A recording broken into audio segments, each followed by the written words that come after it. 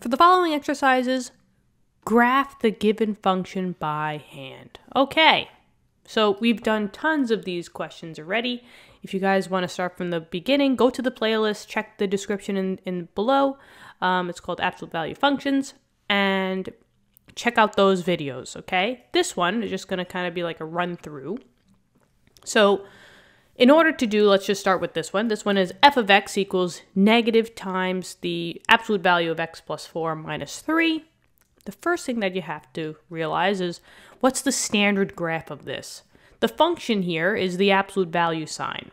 So the standard graph would be f of x equals the absolute value of x, which is the same thing as y equals the absolute value of x. Remember, f of x and y is the same thing. And that is this graph. 3, 2, 1, boop. There it is. It's a V, and it goes right into the middle of the origin, and it has coordinates that are the same number. So 0, 0, 1, 1, 2, 2, 3, 3. And then it's just basically the flip. So negative 1, 1, negative 2, 2, negative 3, 3, etc., etc. Next thing that you have to do is you have to match all of the transformations that you see in your function that are not included in the original. So if I work from left to right, I see that I have a negative number, or just a negative outside. I have a plus 4 inside the function, and I have a negative 3 outside of the function. So there's 3 different shifts that are going to go on here. All right, so this negative, if we just can write this all down, this negative is basically being multiplied. It's a negative 1 times by the number, or the function, right? There's a plus 4, which is inside the function.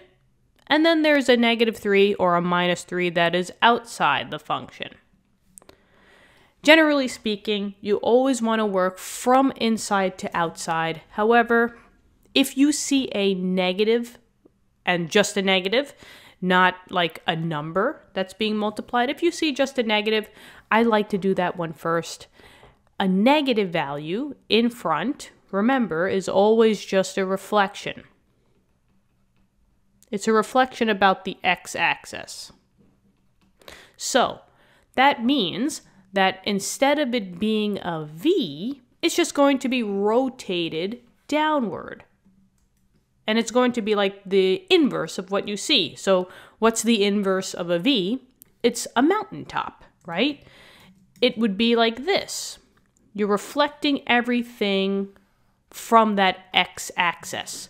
So when you see a negative value, you will turn that V into a beautiful mountaintop. And what happens, basically, you're just rotating this 180 degrees. So this would be like 90, and then we have a complete flip, and then you just have to bring it down.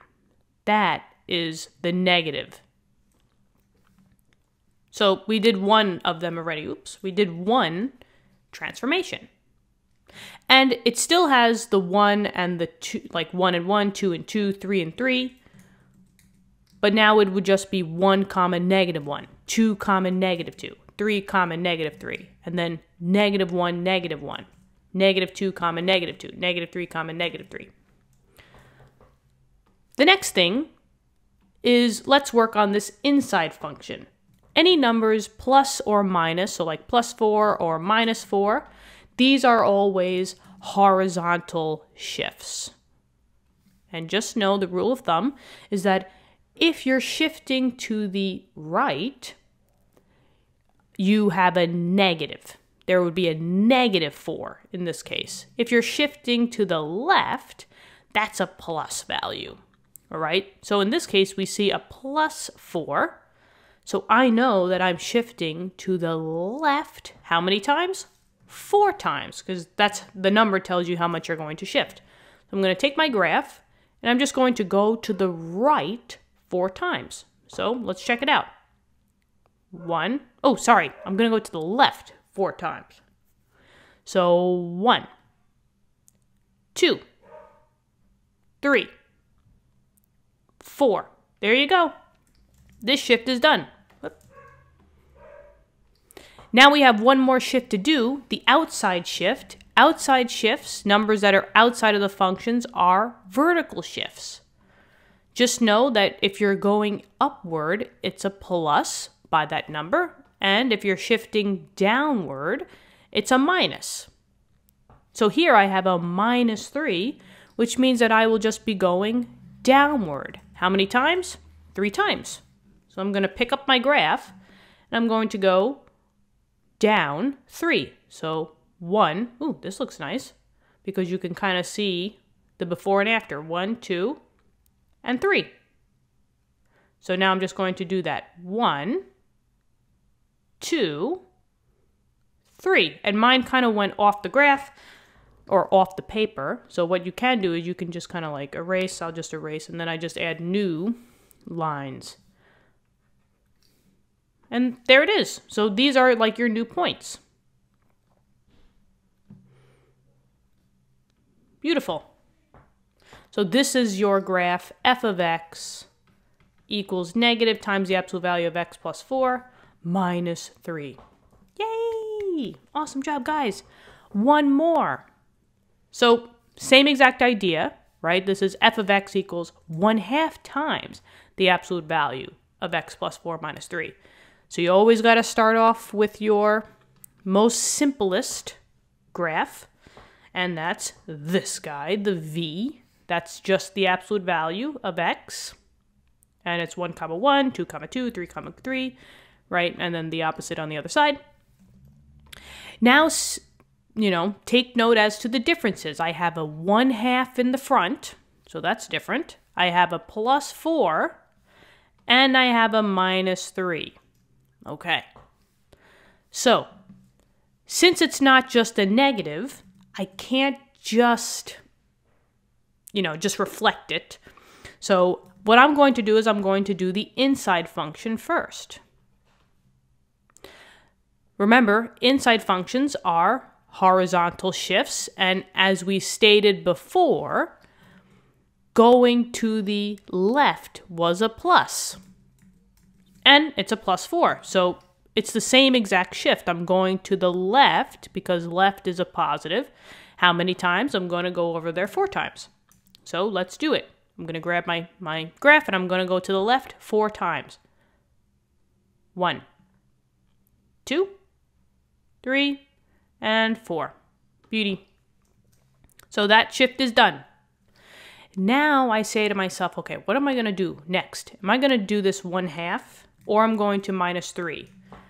Do it the way PEMDAS tells you, right? You would technically multiply by 1/2, and then you would minus the 3. So I'm going to work with this 1/2 first. I'm going to do that shift first. And now what does this mean when it's not just a minus in there? What is multiplying the number by? This is when you're going to stretch your graph vertically. So you're going to pull it up and downward. How are you going to do that? You're going to take all of your y values and times it by the number that they told you. In this case, we're going to times it by 1/2. So, in essence, this is the same thing as taking your y value and dividing it by 2, right? Y times 1/2 is the same thing as y divided by 2. So, you don't have to do all of them. You could just take a couple of them.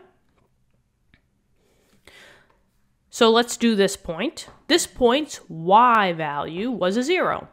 So 0 divided by 2 is still a 0. So my new point would still be here. But now for these guys, both of these points, you have a y of 1. 1 divided by 2 is 1/2, right? 1/2.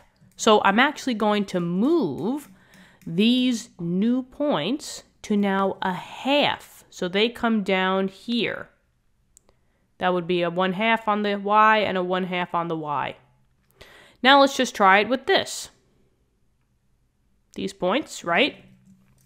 Let me just make them black so that you guys get the hang of it. The black are the old points. The red's going to be the new points. These both had a y of 3. So 3 divided by 2, or 3 times 1/2, is 3 over 2, which is the same thing as 1 1/2, 1.5. So I have to take those points and move them to 3 over 2, or 1 1/2, or 1.5. So that would be over here. Let's see, 1, and then I got to go in the middle. Something like this. Something like this. And you kind of get the idea. So the next one would be, I believe, let's see, the next one would be here. These are 1, 2, 3. Oh, actually, hold on. Wait, 1, 2. Sorry, guys. I was talking about these points. These are the 3s, right?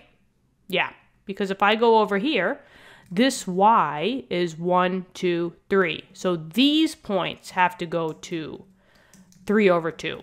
So let me just do that. So that would be 1 1/2. 1 1/2. And then let's just circle back on these. Sorry about that, guys. These actually are a y of 2. So 2 divided by 2 is 1. So these have to go to y equals 1. So I'm going to drop them down here. And now you guys see. There you go. So you can kind of see the new graph. I'm going to get rid of the old one and all the points. And now you see that you have a nice graph like this. So let me draw that new one in. So maybe something like this. There you go. Beautiful. Okay. That takes care of that shift. Now we just have to do the -3. Just like we said before, these are outside, right? So these are your verticals. It's a minus. So a minus means you're going down. How much? Down 3. So I'm going to take my whole graph.